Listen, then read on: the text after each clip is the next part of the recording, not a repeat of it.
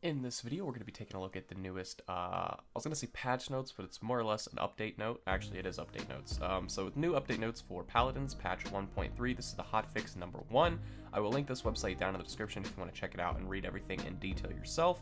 There's not a whole lot, no balances or anything like that. All of this is just bug fixes, and I think that's what these smaller updates are going to be.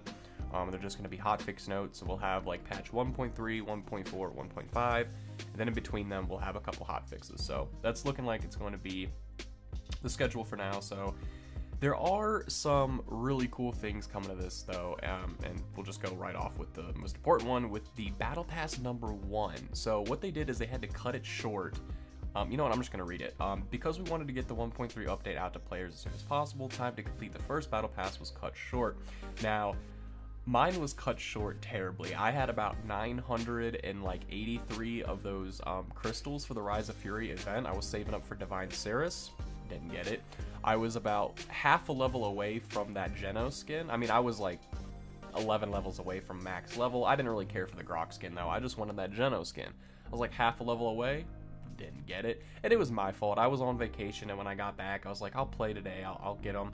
Put it off. The morning I was really gonna do it, patch 1.3 drops. So I missed out on all that good stuff. The good thing is though, is they gave me all the stuff in the Rise of Furia event. So like they spent my crystals for me. So I got like the emotes and the music themes, but I wanted the Divine Cirrus. I was saving up for that. I didn't want the little stuff, but that was my fault for not playing. But thankfully I'm at least gonna get the Geno skin, and we'll go over that right here. So we'll be adding 3,381,000 Battle Pass 1 XP to the accounts of all players who purchased the first Battle Pass. So anyone who got the first Battle Pass, you're getting bonus XP. Now obviously if you're level 50 from the first Battle Pass, that's impossible.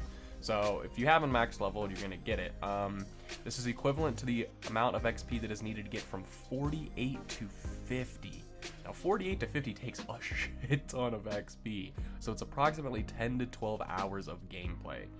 So players will unlock any rewards that would have been earned by that additional XP. Now I was at 39. My guess is I'll honestly probably go up to 42 or 43, something like that. So I'm gonna get the Geno skin. That is all I care about. I'm so excited. I really want that Geno skin.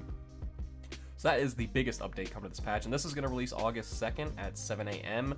And today is August 1st, so that'll come out tomorrow.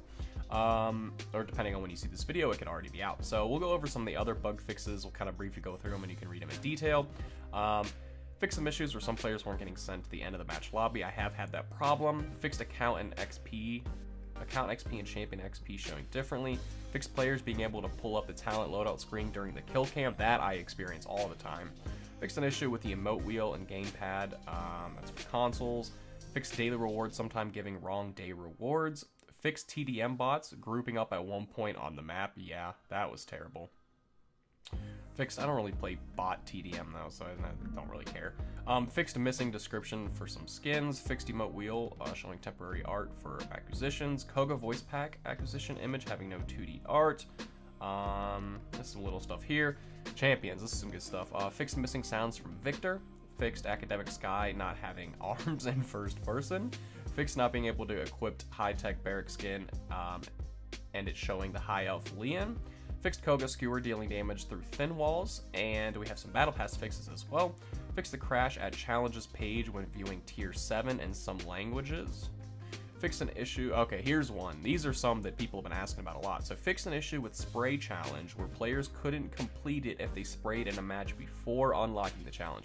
So that was what the issue was. The one where you have to spray in TDM, Siege, and a competitive match.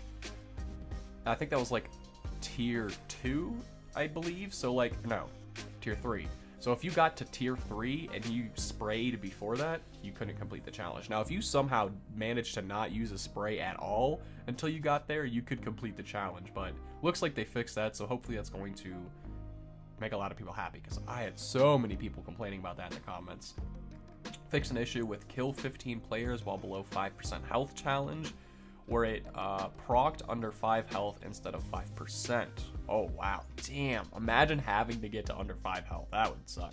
and then fixed Shogunate frame missing 2D art in the Battle Pass menu. So that is it for this video, guys. If you enjoyed it, be sure to drop a like and hit subscribe for more content like this. Like I said, I'll link this in the description if you want to check it out yourself. Until then, thank you for watching.